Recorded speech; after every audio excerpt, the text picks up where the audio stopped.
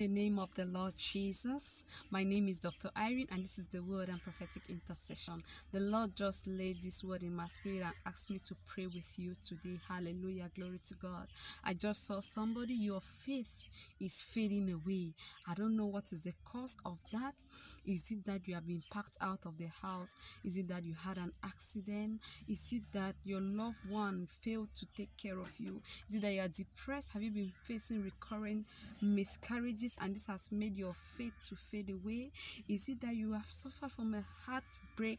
Is it that you are in their need of the fruit of womb? You have prayed and asked God about it and it has not been coming and it is causing your faith to fade away? Have you cried and asked for your prodigals to come back, but yet it seems like nothing is happening? The Lord asked me to pray with you. I don't know whether you are suffering from a chronic disease, whether you have a loved one who is bedridden, and you have been crying and asking God to intervene in this situation to no avail, and right now your faith is fading away. I pray for you in the name of Jesus. May the Lord give you double blessings for your suffering in the mighty name of Jesus.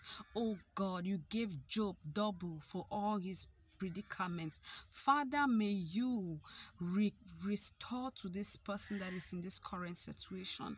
May you reward them. May you bless them in the mighty name of Jesus. Let the blessings, oh God, that has been accumulating, this cloud of glory that I see over this person, that I see over this family, let it be released over their lives in the mighty name of Jesus. Amen.